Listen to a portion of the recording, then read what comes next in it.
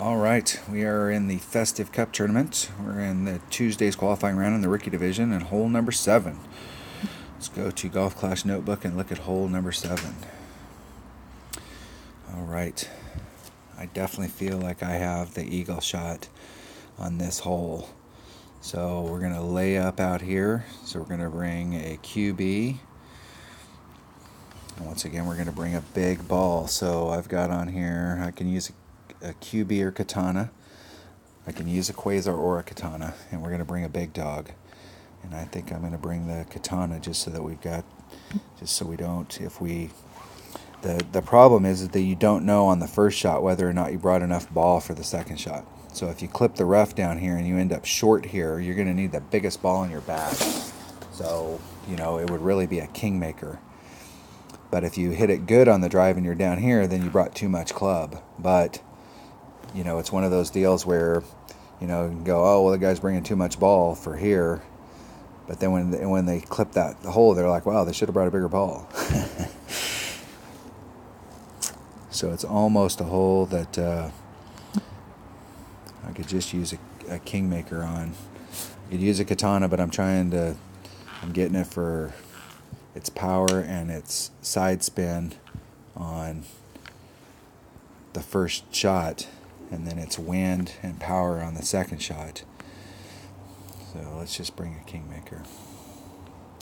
And we're going to bring a QB.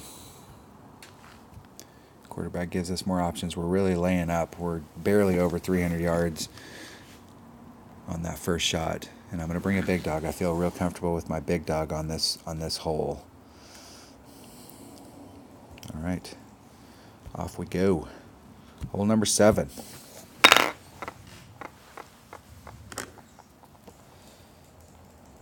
The last time we played these holes, we played them in the New York Classic.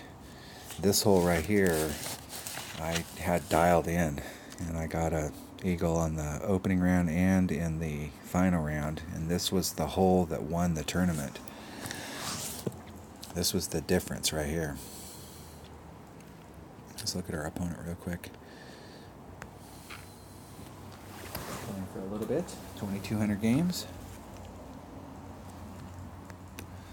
Hasn't won a lot though.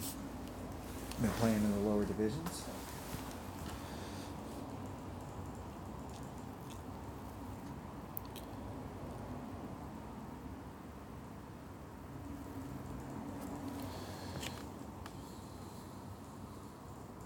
We do not want to end up there. So we're going to try and help our opponent out by getting an eagle. So we've got more than enough club. We're going to put our blue ring up against the rough because we don't want to mess around with that rough area. We're going to put about 4 topspin on it. And where's our first bounce? We want to be more in this area right there.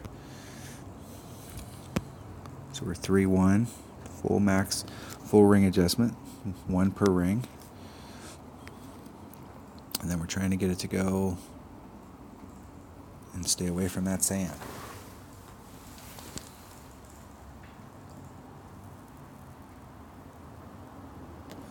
We just need to dribble out there. We don't have to get that ball out there a mile.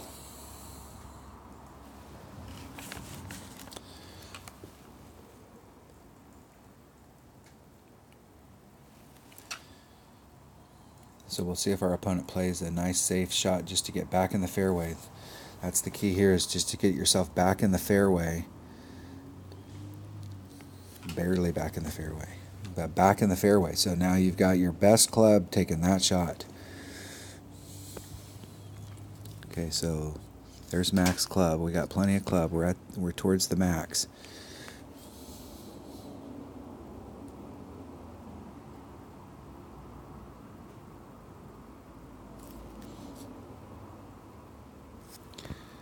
We're going to go right at the hole. So we're at 3-4. This is about 2 per ring, so it's 3. So about a ring and 3/4. And then we're just going to hit the shot. Hitting it perfect. Get in the hole.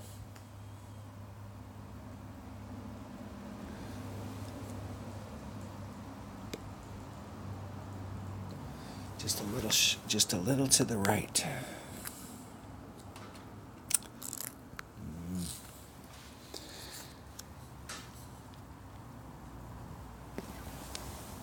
So you see a lot of people hit this hole and come at it from the top up here, and you can see the ridge on the green right here.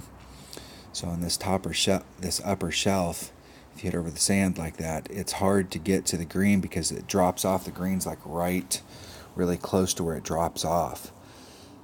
So it's hard to go straight at it from up above.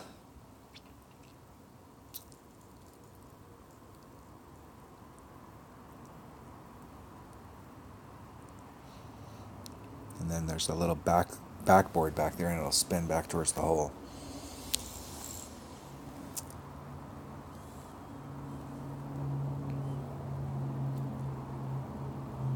Yeah, this is not a hole.